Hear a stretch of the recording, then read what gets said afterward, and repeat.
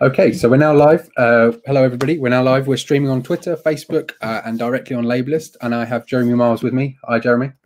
Hi, Elliot. How are you? Yeah, not bad, not bad. So this is one of our In Conversation With events. We started these introducing shadow cabinet members to Labourlist readers and Labour members so that people can see where they're coming from in terms of their policy brief. And we're now talking to a member of our Welsh Labour government, which is carrying out Labour policies as we speak. So there's lots of big things to talk about. Brexit, with the deal having just been enforced, obviously. Devolution is front and centre at the moment. And we have the Senate elections coming up later this year. And so we think it's a really good idea for everyone who's supportive of Labour and who reads Labourlist just to get better acquainted with the members sort of carrying out Labour policy. So if you've got any questions for Jeremy during the course of the interview, please do post them on YouTube, Twitter or Facebook, or DM me on Twitter so I can put those questions to Jeremy when we have our Q&A session at the end from readers.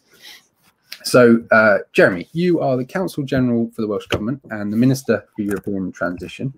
Now, that last role has probably had a pretty big workload over the past year, and now the transition period has ended. The UK and the EU struck a deal that's been implemented. So, having been the Transition Minister since December 2018, I guess it's interesting to know, what are the biggest challenges been there in terms of dealing with a changing Tory administration? So what was it like dealing with a Boris Johnson government compared to Theresa May's government, and how did that kind of relationship work? Well, I mean, the Theresa May days were definitely not, the sunny uplands of intergovernmental working, but they were definitely better than the Johnson era, if I can put it like that. And there was definitely a marked shift between the two governments in terms of how they dealt with the devolved governments. I think in the Theresa May years, there was generally at least an attempt to try and engage us in some things, but that was sort of dried up completely, really, when Boris Johnson became Prime Minister. I guess from my point of view, one of the the kind of hallmark of the last couple of years really has been one of immense frustration, really. Trying as a government, as a Welsh Labour government, to try and shape some of the approaches the UK government was taking, where they affected devolved areas, and really trying to be, frankly, despite the huge political differences between us and the fact that as a government we didn't want the UK to leave the EU, despite that we've been pretty kind of constructive, really. I would say pretty creative, pretty pragmatic in trying to work with them, and there was really, frankly, that didn't work, basically. So just really frustrating. And I think seeing the way the negotiation played out as well, it was pretty inept, quite honestly. Yeah. Just a belief that the EU would basically cave in, and obviously that was never going to happen. So I think the UK government really sold the UK short by being so blinkered in its negotiation, really. And obviously as well on that, you're working with UK Labour too, to sort of on an issue like that. So Keir Starmer whipping MPs to vote for Johnson's Brexit deal. What did you think of that? Did you approve of that approach that he took at that point? Well, look, I mean, frankly, there's no prospect of voting against it. I think, and it's for colleagues in Parliament to make their own judgments on that. Certainly, from our point of view in the Senedd, we weren't in a position where that sort of vote was needed, obviously, but we had a debate anyway for people, to express our views on the deal, and we were really clear the deal was a terrible deal, but obviously better than the alternative of having no deal, which would have been, frankly, irresponsibly chaotic, really. So, I think one of the key things really is, the way that the Johnson government handled the whole thing at any stage, really. It's kind of tried to exclude, Parliament and the devolved governments and devolved legislatures from the process. Really, I would say, making a complete mockery of both the parliamentary process and, in our case, the process in the Senedd and the devolved nations as well. So it's by any measure the most significant piece of constitutional and international relations legislation we've passed, obviously, in decades, and for it to be passed through Parliament in the day is actually a scandal. Yeah, incredibly quick and unprecedented as well. Yeah. So yeah, I mean, on the sort of on the specifics of the Brexit deal and what that means for Welsh people, then I guess we've heard, you know, we've heard lots of stories in the media of sort of disruption since January 1st. I saw the other day your colleague, the Environment Minister, recently warned of the catastrophic impact of the deal on the seafood industry, for example, which is worth £13.3 million to the Welsh economy. So what have you seen of the kind of practical implications, the stories, the kind of issues that you're dealing with as a transition minister? Well, so the big picture is obviously with 7 days to go to the end of the transition period, you know, clearly that was just chaotic, really, to leave it that late, obviously. So you know, it all stems from that, or at least much of it stems from that. Businesses really not in a position, frankly, to be able to be ready. And you can't blame businesses about this. They've spent the whole of the last year trying to manage the pressures of COVID. So we would sort of talk to them and say, well, these changes are on the way, you know, prepare for them. And the next question was, obviously, so what is it exactly we're preparing for? And, you know, you couldn't describe that until a week before. So you can't blame businesses. They were frankly under the cosh from all sorts of different directions, really. But there's some really specific challenges now in Wales. So you mentioned the fishery sector, obviously a huge concern there. You know, we've also got concerns in relation to our ports on the western seaboard, because you know, we as a government put loads of plans in place to manage disruption around the port, which is our devolved responsibility, and those plans have worked fine. But what we have seen, you know, we expected there to be lower traffic and lower freight levels this time of year anyway, you know, partly because of COVID, partly because of stockpiling before Christmas and all of that. But actually, the freight levels have gone down quite significantly. They're starting to go back up, but there are no direct freight routes, as you know, from Northern Ireland to the mainland, to the European mainland. So, you know, that is a really big concern for us. The UK government, they've dismissed it really as teething troubles, which is, you know, just completely irresponsible, really. We want to make sure the land bridge is, you know, an attractive option for freight coming from any part of Ireland through Wales, obviously. So we're working hard on that, but that's a significant issue.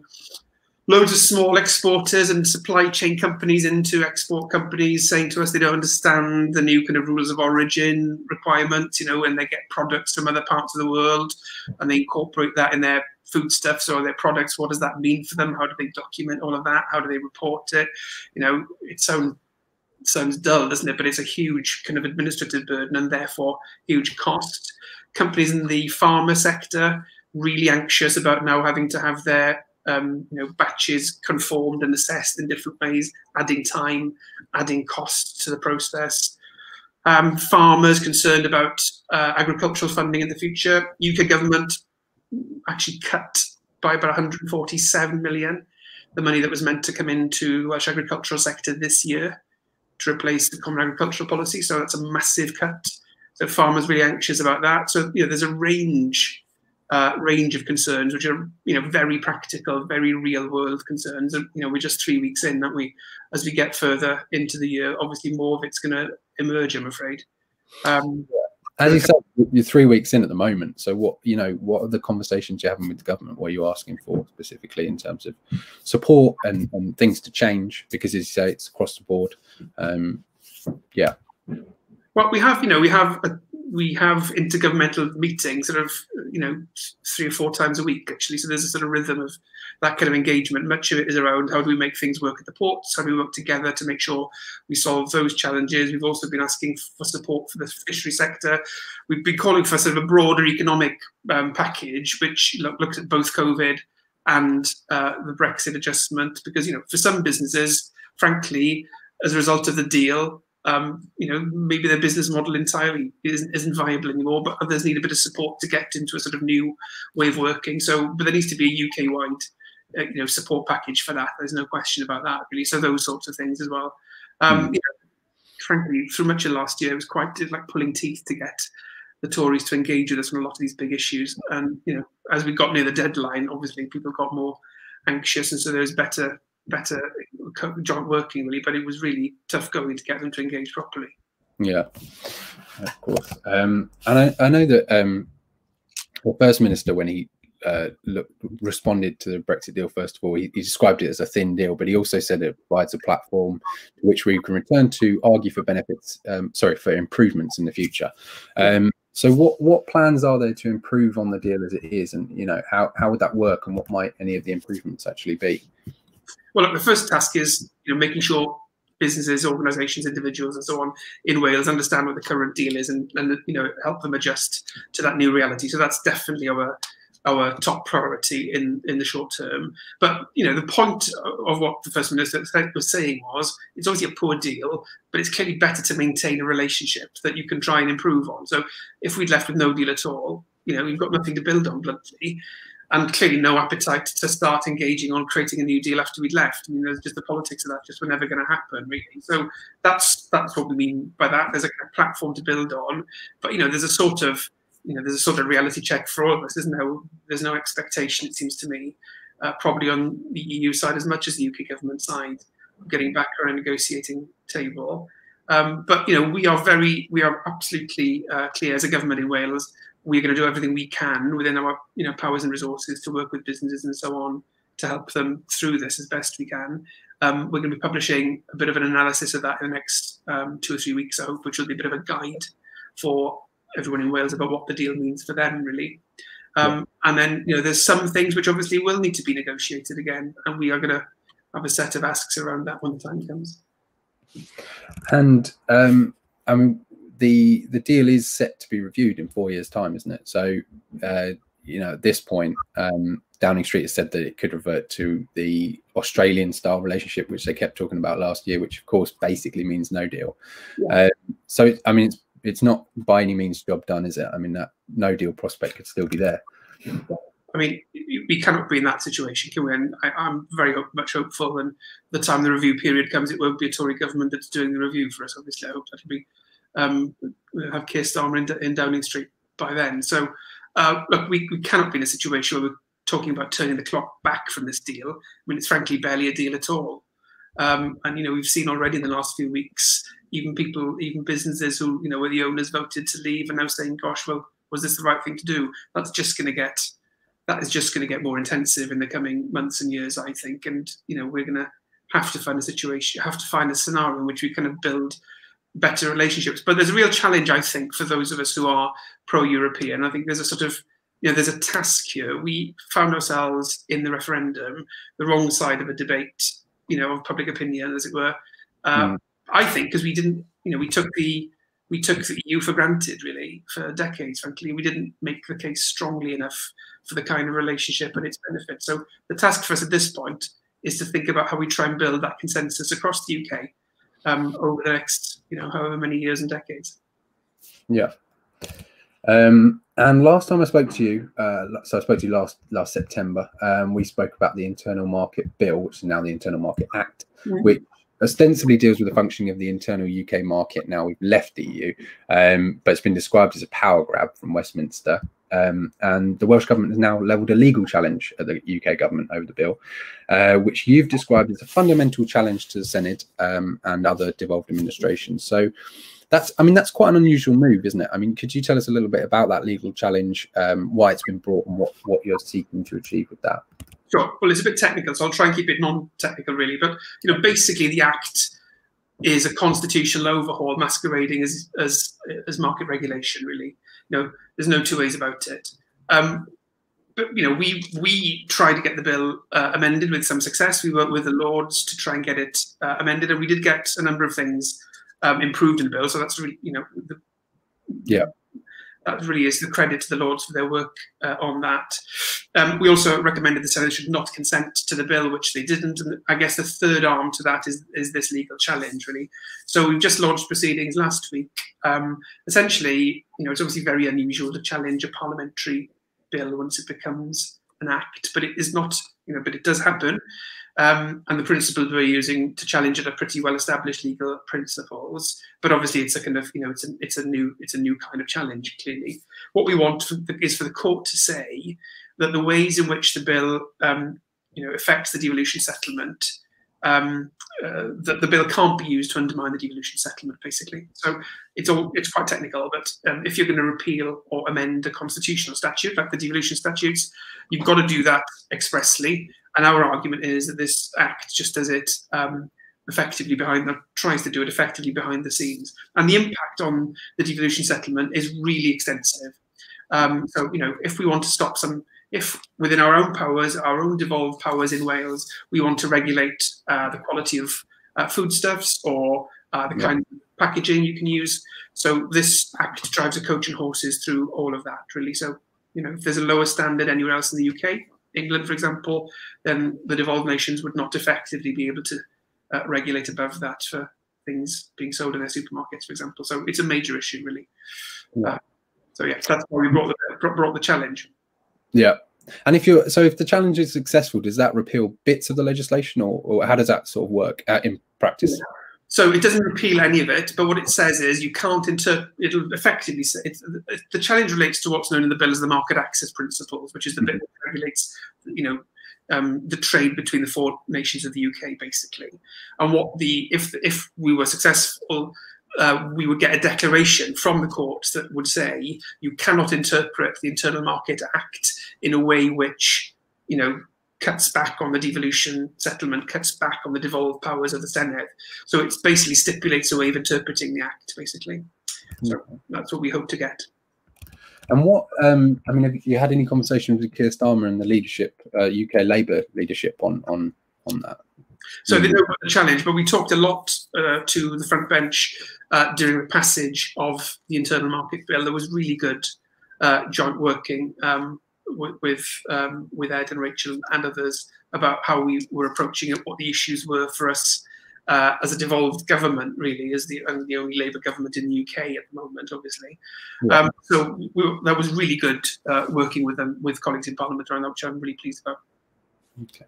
Yeah, and I mean, so we're going to shift on to more sort of devolution stuff, but I think this links in quite well with what you're saying, because obviously the Internal Market Act, you know, the whole point of the legal challenge is about the devolution settlement, how it impacts that. So Keir Starmer's talked about in his leadership campaign about radical devolution, and he at the end of last year launched the UK-wide Constitutional Commission on Devolution. So what conversations have you had with, or if any, you know, with the UK Labour leadership on that commission? Well, there have been discussions between our First Minister and Keir in relation to that, and I think it's good that, you know, I think the speech was in a sense focused on Scotland, wasn't it? Because it was a set of issues in Scotland which were being explored really in the speech. But I think it's really good that he's announced a UK-wide convention. I think it's really important as a party that we have a very radical offer in this area. Really, you know, if we want to persuade people who could vote Labour in Scotland and who do vote Labour in Wales to stay with us as a party and elect Keir into government, we need to be able to meet some of those constitutional concerns that other parts of the UK have. And the only way of doing that will be with the most radical offer possible, and for us obviously to make sure that we win the next general election. So, you know, that's, I think, really urgent priority for the party. You know, we saw on the weekend the polling numbers in the Sunday Times polls, which is, I think, should be a wake-up call really for us all. So I think, you know, this issue is going to be, I think, one of the dominant issues of the next decade for us all. Yeah, yeah. And I know you gave a speech last week, and you talked about federalist principles, and you've talked about the document. You talked about the document "Reforming Our Union," published by the Welsh government in 2019. Yeah.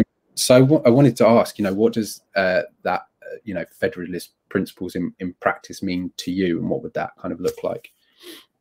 Well, Reforming Our Union was a sort of a document we published a couple of years ago with the government to, you know, bring to a head really a debate about what we needed to do in light of Brexit, really, to reform the constitution.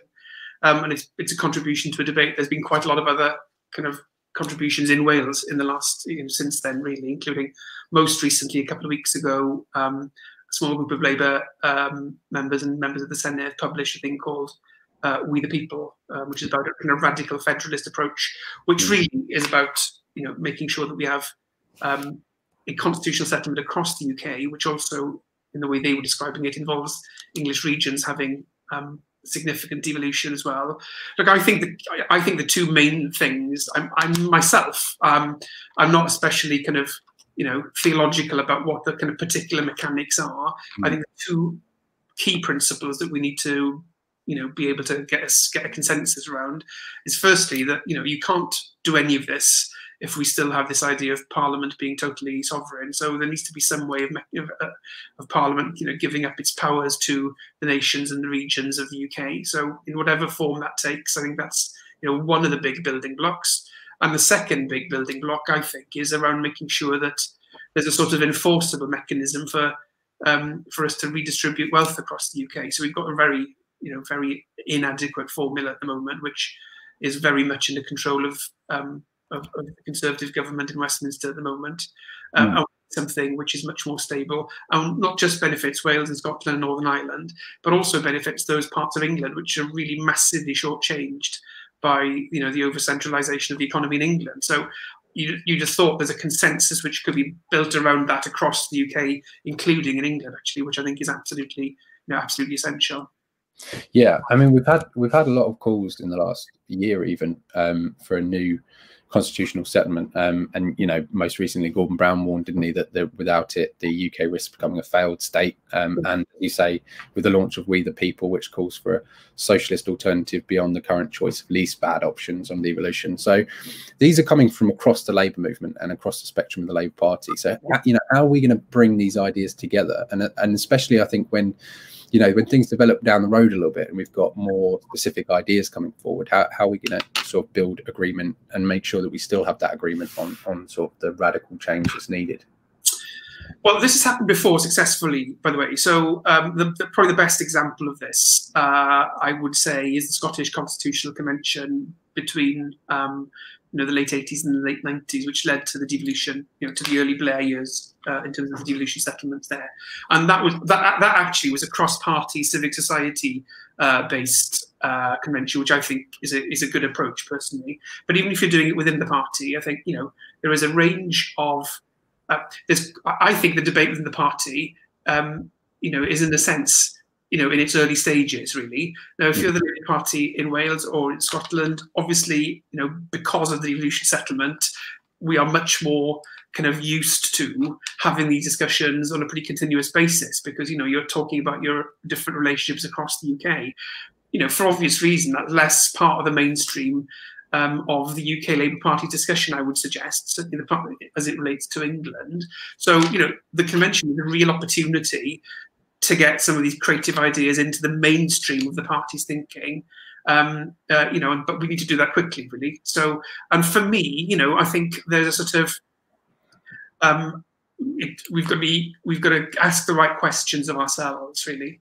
So you can start this discussion by asking, how do we save the union? Actually, for a lot of the people that we want to persuade to support us, that is no longer the question. The question is, what kind of future do we want, and why is the union an indispensable part of that? So that's the argument that we need to make and win as a party across the UK, I think. We want a UK which is about fair distribution, mutual support, the core Labour values, which no other parties can offer in the UK. And what is it about the union that delivers that for all parts of the UK? And that's the question we need to answer for people, really. I think for an awful lot of people, it's the question, how do we save the union, just doesn't resonate, really. So, but actually, the good thing for us, I think, as a party, we are the only party that's capable of making sure the UK doesn't split apart, because, in a sense, I think the Conservatives have sort of given up on it, despite what we saw in the Sunday Times. I think, the sorts of things you see talked about there just show how far away the Tories are from grappling with the scale of the issue, really. The notion you can just draw up the drawbridge and hope for the best and fly a few Union Jacks is really not going to cut the ice at all, really. There needs to be much kind of better engagement with the nations of the UK to make the union work in the future. The thing for us as a party is we've got two principles which I think put us, give us an advantage. One is that commitment to mutual support across all the nations and regions of the UK, and that's not a Conservative principle; it's a Labour principle. And the other commitment is a commitment to self-determination. And I think that's also not a Conservative commitment. So with those two principles, I think we are better placed to reform the way the UK works in a way which works for all of it, basically. And I mean, yeah, in that sort of I mean, it's a conversation that goes beyond parties, you know, even, and the dividing draws dividing lines within parties as well. So, I mean, is it possible to get Tory consent on radical devolution? You know, and is that necessary? Is that something we need to do? Well, I think the best, you know, the obvious point to make is the best kind of constitutional reform is the one which commands the kind of, you know, broadest consensus. But you know, I think the truth of it is, from a Welsh perspective, what we've seen in Wales is, you know, a few kind of lone voices in the Conservative Party saying, you know, essentially saying the UK government, the Conservative government in Westminster is, you know, the union will come apart on their watch unless they change course. We've got, you know, Conservative members of the Senate saying that, and all credit to them really, because it's not easy for them to say that, but it's the reality.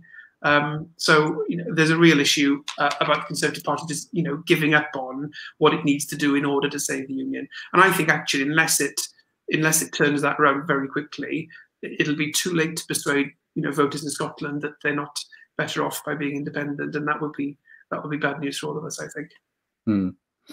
Yeah, and I mean, I suppose it's obviously a very broad discussion at the moment, but it is one that needs to move quickly, like you said. And you know, are there sort of specific policy areas that you think would ideally just be best dealt with by the Senate, as opposed to Westminster? And is there any sort of idea in your mind of how you divvy up the powers at the moment?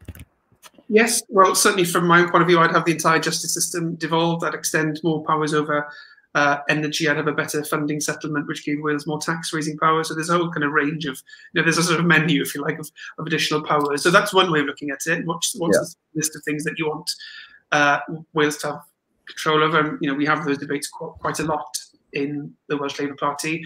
The other way of looking at it, I think, is to say, you know, if you're going to make the argument for the union, which is obviously you know, what we're talking about, you should start from saying what is the maximum that can be done at a kind of national and regional level, and what do those nations decide they want to pool centrally, essentially. And you know, I think that's a much better way of approaching it.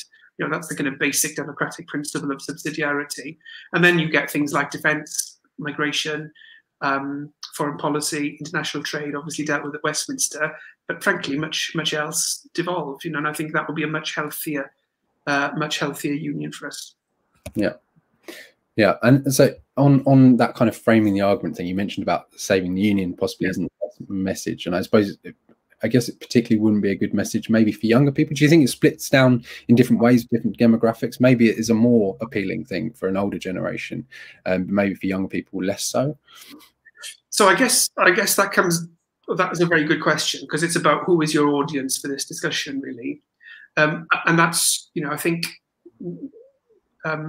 if you're building your argument on historic achievements of the union, so you know that's a good start, because it's a positive set of things to be talking about, isn't it? It's a sort of Olympics 2012 version of Britain, really, which which is the kind of, you know, largely one of achievement and inclusion and internationalism. So you know, that's a positive starting point, but it's not enough, because you know we're progressives and we bank progress, or when we've got progress, we move on to the next thing we can achieve together. That's the nature of it. That's what we want. So that's why we've got to have a very future-focused way of looking at this. What is it that's happening in the next 100 years, which needs the union to be in place for it to happen, basically? And for us as a party, you know, that's about, you know, mutual support, essentially, in a world which is increasingly, fractious, really. So a lot of that is very core Labour values. I think, to the point about a generational difference, you know, for the first time this year, for example, in Wales, 16 and 17-year-olds will be voting in the Senedd elections. We've got a whole new cohort of people coming through to vote, which is fantastic. I was actually the minister who represented the government's interest in taking the bill to the Senedd, so I'm really proud about that. And I think there is a difference, actually. I speak to, you know, young people in my own constituency, and even people who are Labour supporters, definitely are very open-minded in the question of, you know, what the future constitutional setup is, if you like. I know a lot of Labour members who belong to Yes Cymru, which is the pro-independence, it's not a party, it's I guess a kind of campaign, really. So we've got to speak to those individuals, and so, you know, we've got to be really mindful as well that a lot of people that we would like to continue to support us are Labour members, Labour voters, Labour values, who really want to get a Labour government, vote for it in Wales and get it in the Senedd, but don't get it in Westminster, or at least haven't had it often enough in Westminster. So we've got to, I think, identify with that a lot of people are wrestling with those two challenges, really. And our task is to persuade them that staying with the Labour Party and reforming the union is the way forward. I think we've got, and that tells you something about the kind of language that we use in talking to people. I think we've got to kind of recognise the dilemma that they face, but encourage them not to lose faith that there's a different way of running the union. Yeah. Okay. So we talked about sort of different themes within devolution, and obviously the way our sort of democratic institution looks isn't part of that. So I know that the Reforming Our Union document, which obviously it has been made a while ago now, and you may have developed on from that. But so what I noticed in it particularly, it says that we need an upper chamber that reflects the multinational character of the union. So about laws reform, how would that be achieved? What could that look like? Would that be a quota of seats? How would that kind of work and be distributed among devolved administrations? Well, I mean, I think there's all sorts of ways of doing that. The fundamental point is to move away from having the kind of setup that we have now into one which specifically reflects the geographic differences of the UK, and that can't simply be population based for obvious reasons. Really, that would lead to, effectively an imbalance in the second chamber. But I think that's one of the reasons why I was so heartened actually by the experience about the internal market bill of working with the Lords, and we did a lot of work with crossbenchers and peers in all parties on the devolution issues, and I was really struck by how focused an awful lot of them were on how important it was to make sure the devolution aspects were protected. Much more focused than the UK elected government was, which was completely uninterested in truth. And I think that's it's encouraging that support was there, but it's a pretty bleak assessment that you've got the unelected chamber more ready to defend the constitution than the government, really. And I think that tells us something.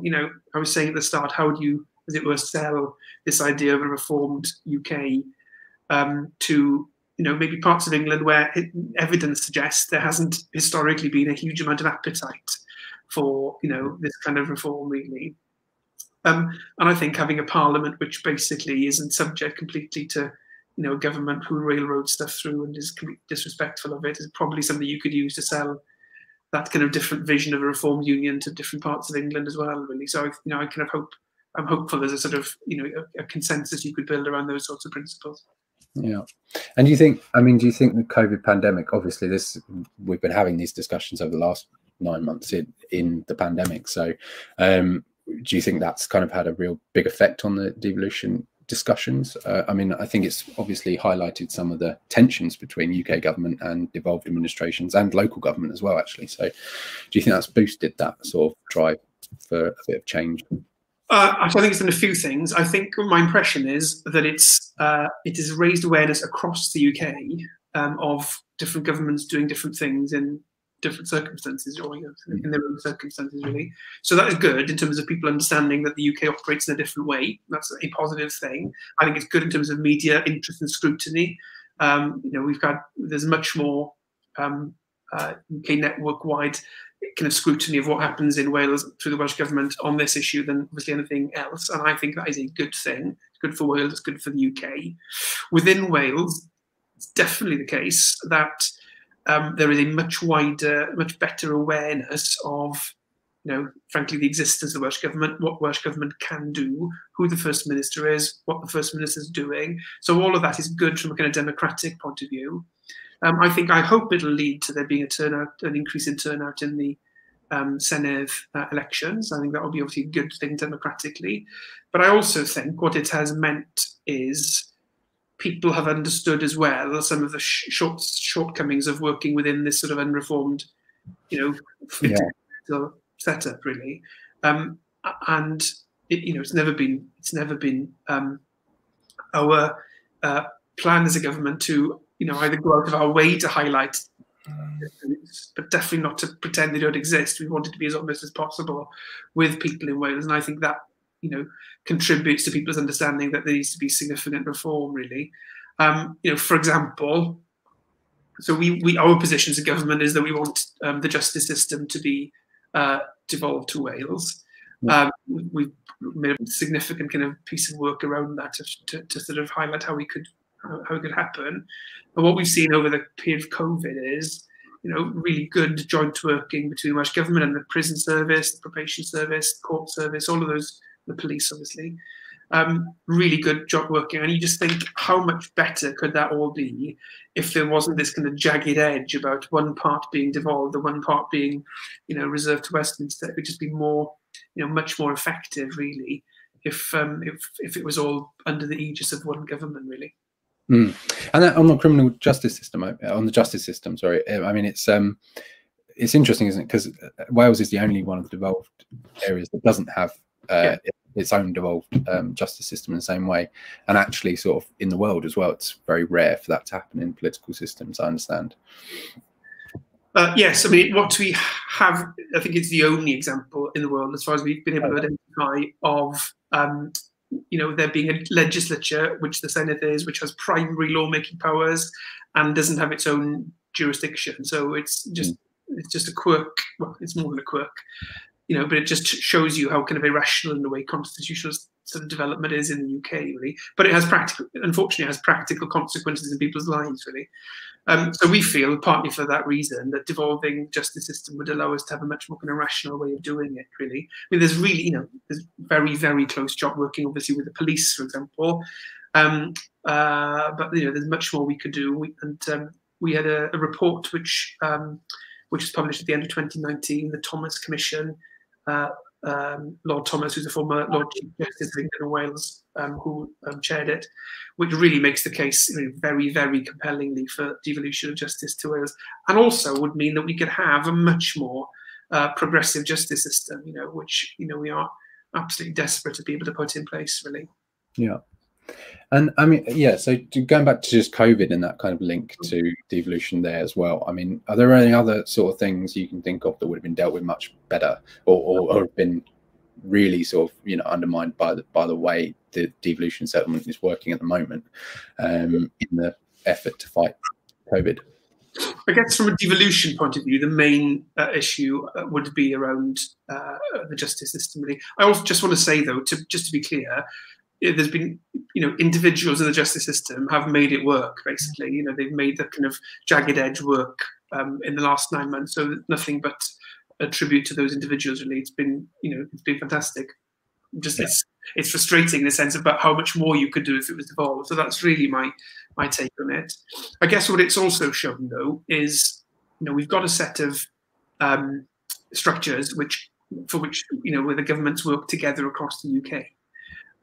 And those structures weren't even looked to, really, to try and help us through COVID. It just no one thought at any point, well, let's try and use it's called the Joint Ministerial Committee. Let's try and use that, because there was no way it would be the right thing to use. So at the start, there was a lot of use of COBRA, obviously, when the kind of a very intense joint working, and that worked really well.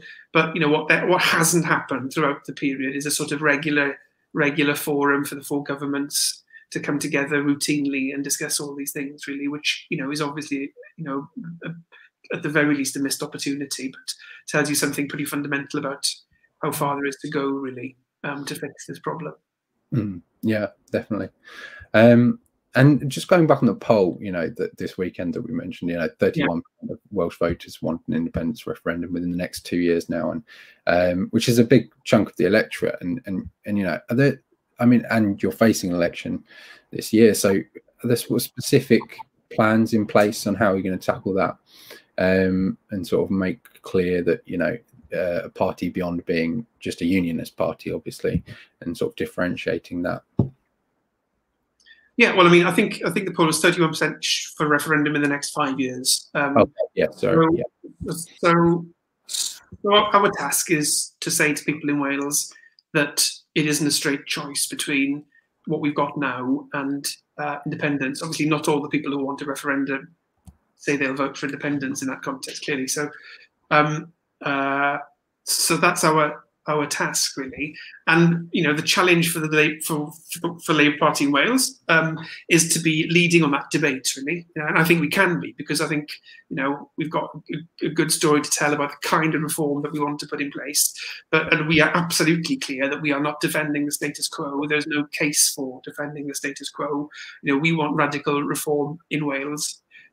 It's not the case that the only radical reform is independence. There's an exciting vision we can articulate as well, really.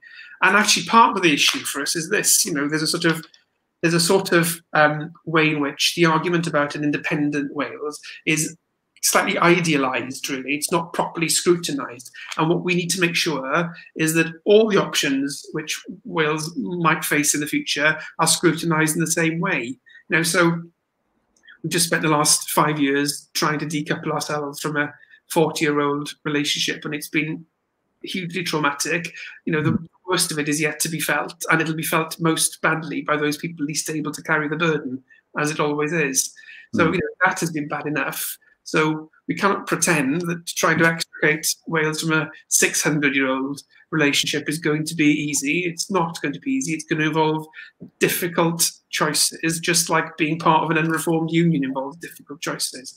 But that isn't, that the debate isn't had in that way, and it needs to be. So people have a kind of, a right to kind of scrutinise those different options, different visions for the future, really. Yeah, I'm going to bring in some questions from some of the people watching. So we've got one which I think is quite relevant, because you mentioned this this conversation needs to move quite quickly. So Robert's asking, how do we achieve any reform towards a federal union before Scotland decides to leave? Well, that's, I think, the $64 million question, frankly. I gave a talk last week where I was saying, it's absolutely essential for us as a party both to come forward with the most radical offer we can and to win the next general election to deliver it.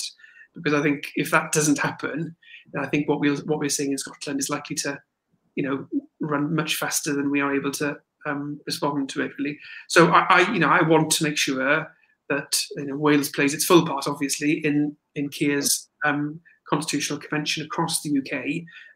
We've done a lot of creative thinking for an awful long time on this, and we're in government in Wales, and we are ready to absolutely play our full part to help shape that, and I hope get to a point next year where we have a really radical offer, and we will want to make that really in a very articulate way to people in Scotland, and hope we can persuade people that there is a vision of the union which is better than the alternative.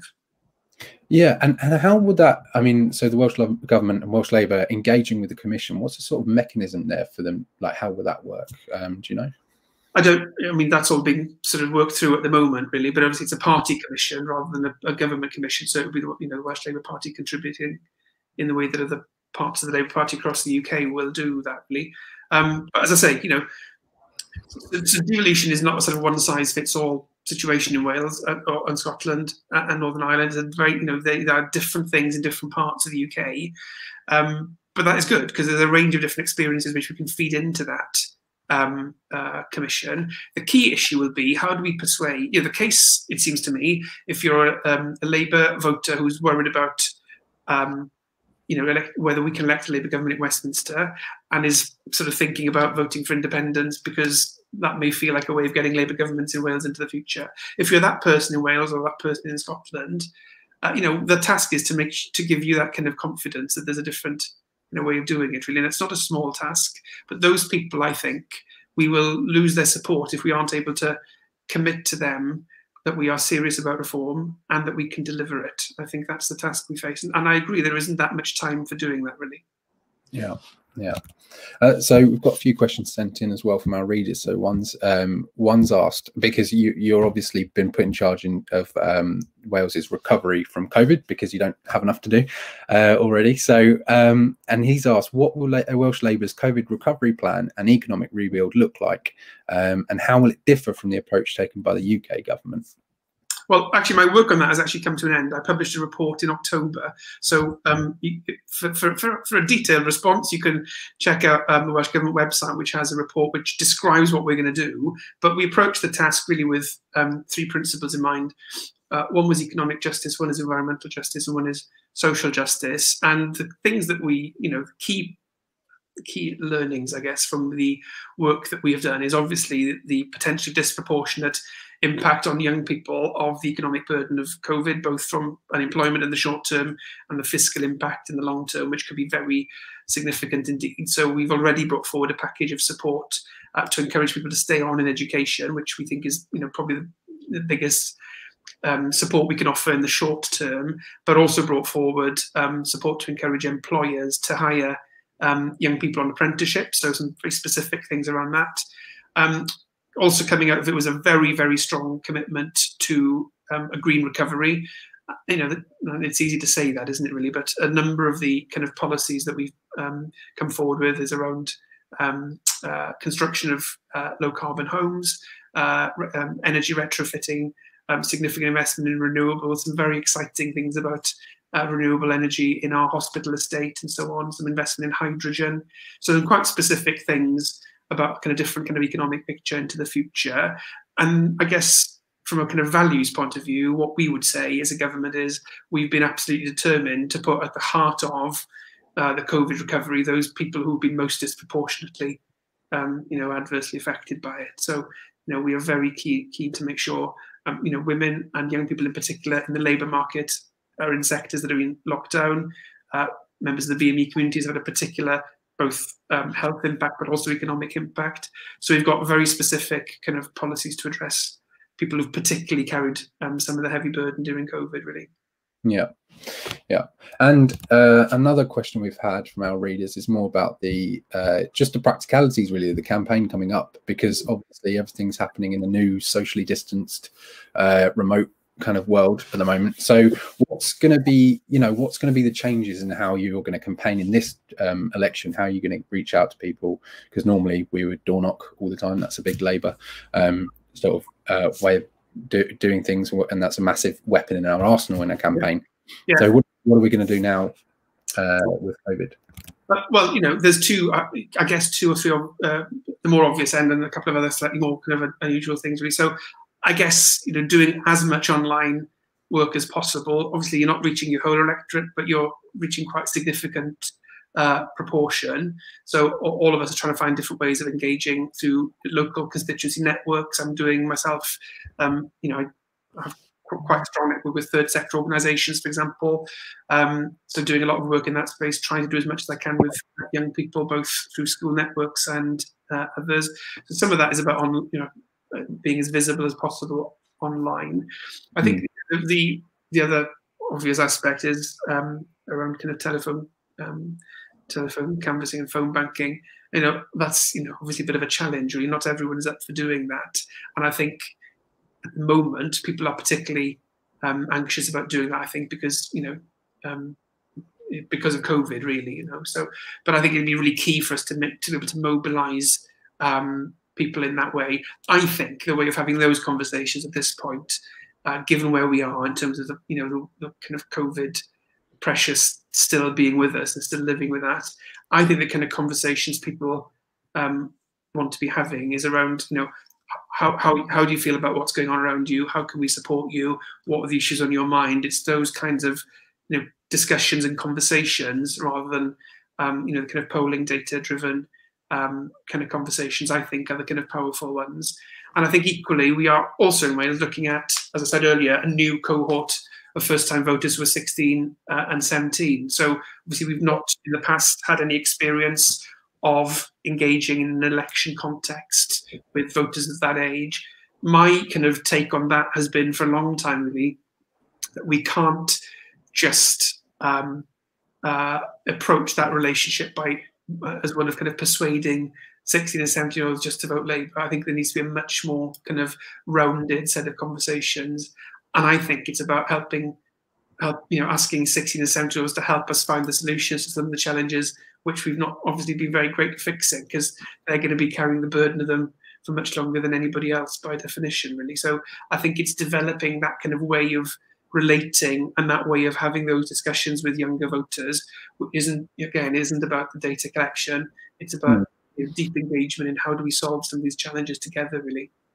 Yeah. Okay. Well, thank you very much for your time tonight, Jeremy, and thank you everyone for watching and watching along this evening, and thank you for your questions. So that's it for tonight, and thank you very much. Thank you, Elliot. Good night.